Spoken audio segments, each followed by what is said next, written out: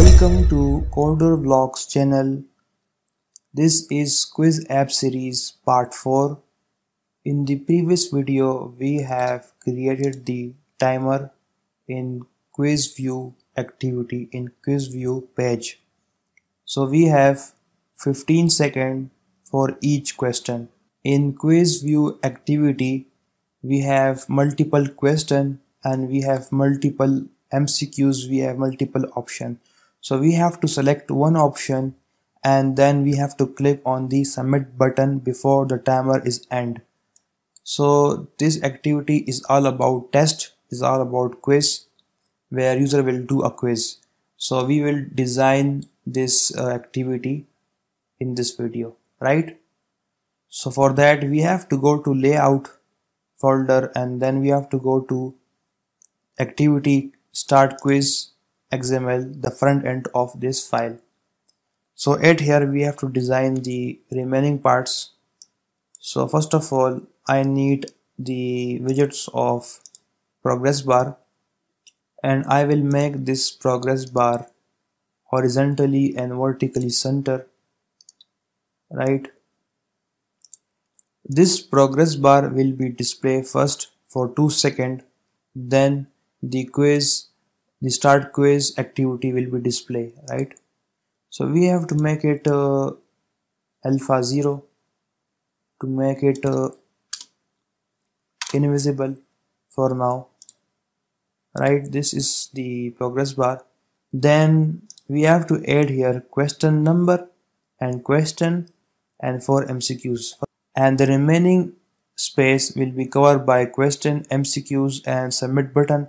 But I want to make the remaining space extendable, scrollable, because in some case the question can be very large, so it will occupy almost all the area of the screen, and in this case I need to do something flexible. So for that I will go to layout. So in future I don't want this type of problem, so I will go to container, then I will go to nested scroll view, right? So this says it require a new library. Yes, I will add this library. So now it is adding this component, this library. So this will help me when the question is big. So this will help me to scroll down. If the whole screen is covered, then it will be scrollable. Now promotion time. This is my channel Coder Vlog. If you did not subscribe this channel, you can subscribe this channel to support my channel and for more updates. If you are interested in my daily life, then you can subscribe this channel. In this channel you will find vlogging type of content. So subscribe this channel also to support me. And if you are interested in learning program, then you can join this course which will be launched in next week. This is basically, I am doing this basically for adaptive design. So my screen should be flexible and adaptable. So the nested scroll view, the vertical scroll view occupy all the area of the screen. So I don't want to occupy all the area of the screen. I want to occupy the space remaining from the timer design. So for that I will go to the constraint widget layout and I will give him some constraint vertically, bottom, left and right. So I will make it 0 and 0, and I will occupy all the space 0,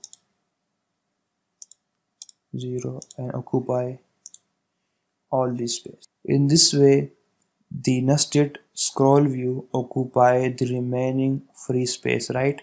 It did not occupy the timer design space. So if I get a large question and the space and the whole space is covered, then this widget will help the user to scroll down, right? So it provides flexibility to the design, which is good thing to have it for adaptive design, flexible design. So inside here I will add one more constraint layout. Constraint layout is very good because you can position your text widget button according to your wants, and the other layouts are little difficult. This layout are easy and this layout are more flexible and advanced, so I want to use constraint layout. And inside the constraint layout, first I will add a text view. So this text view is for question number, so I will give horizontal and vertical position to remove the error. Let's say question number 1 out of 10. Out of 10 we have the first question, and let's change the font family. Font family is okay, let's change its size and color. This is good. Now copy this text widget and make it little down, and let's make this text widget not bold, and this will be our question. So question, so this is the question, but this question, this text view widget should occupy all the area of the width-wise. Like I want to make it cover all the area of width, because question can be large. I don't know what is the quantity and how many words will be there in the question, so I want to make it occupy all the space horizontally, right? And the height of this text view widget is not fixed. It will be depend upon the number of words in the question. If the number of words in the question is large, so the height of this text view widget will be large also. If less, then the height of this text view widget will be less, right? So it is totally dependable on the number of words in the question. So this is our second text view widget. Now I will add radio buttons, but before radio buttons you have to add radio group. It is very important, and I will give the position relative to the second text view widget, and I will keep it 32 dp space between these two widgets, which is not enough. Let's make it 50. Okay, it's enough now, and it should occupy, so its height is a wrap content, so it depends upon the content size. So for now I will make it 300 dp. So now let's add radio buttons. Number 1 button, now number 2 button. Now make this radio group height to wrap content. So now it will be, the size of the height will be depend upon the content of the radio button text, right? So I want to give little bit padding, so there are a lot of property. So I will go to the padding property and I will give 10 dp padding, right?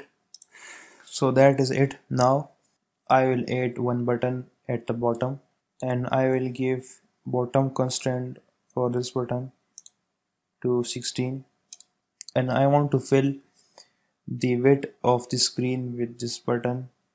For that I will give left right constraint and make it 8, right? Then I will click on this arrow 2 times, so this button will fill the space horizontally around the button, right? But the space between the left and right is 8 dp. So let's make this button text as submit answer, submit answer, right? So our design is ready. So one more thing I have to do is I have to change the text of the radio button. So this will be option 1, this will be option 2, this will be option 3, and this will be option 4, right? And the last thing I have to do is I have to set the on click property of the radio button.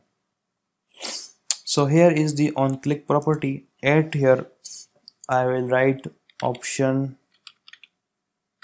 selected.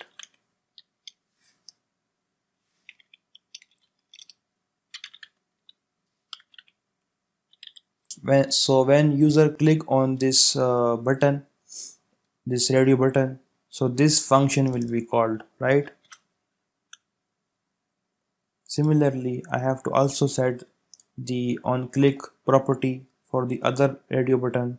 But at here you will see there is the error that option select function is not defined. So we will define this function in our start quiz to remove this error, right? So I will define this function public void option selected, then view, then v. So let's import view class.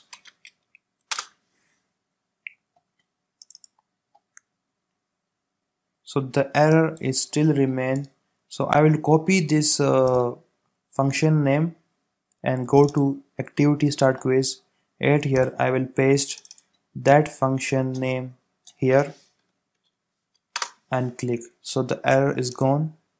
Similarly, I will do with the other radio buttons to remove the error. And in this way I remove error from all the radio button, right? Now I will go to start quiz activity again. So when the user click on the radio button, so this function will be called. So for now let's make a temporary toast make. So toast will display a message.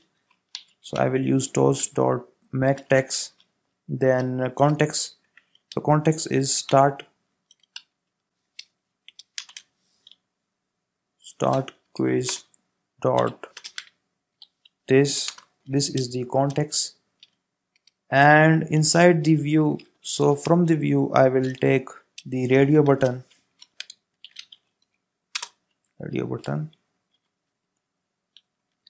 and I will define here button, right? And this radio button, I can take the text of this radio button by button.getText, then comma, then toast dot length short, then dot, then show, right?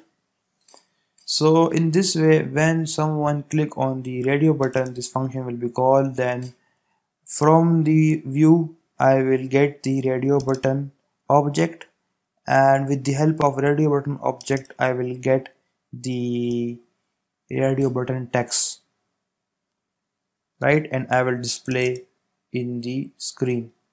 So now let's run the program and let's see how the output works. Now let's start the quiz to see the start quiz activity. This is the final output, final design of the start quiz activity where user will do quiz.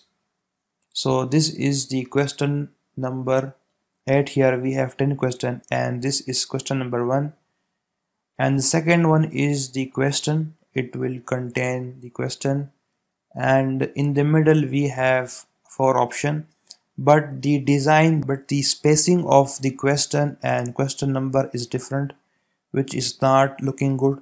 So I will fix this issue in next video. And we have 4 options here and one option will be correct. So these are radio button. So if I click on the radio button, so you will see that it is working fine. This function is working fine, and it will display the text of the radio button. So if I click on the option 1, so it is showing me the option 1 text, similarly option 2 text, similarly option 3 text. So this function is working fine. And that's it for today's video.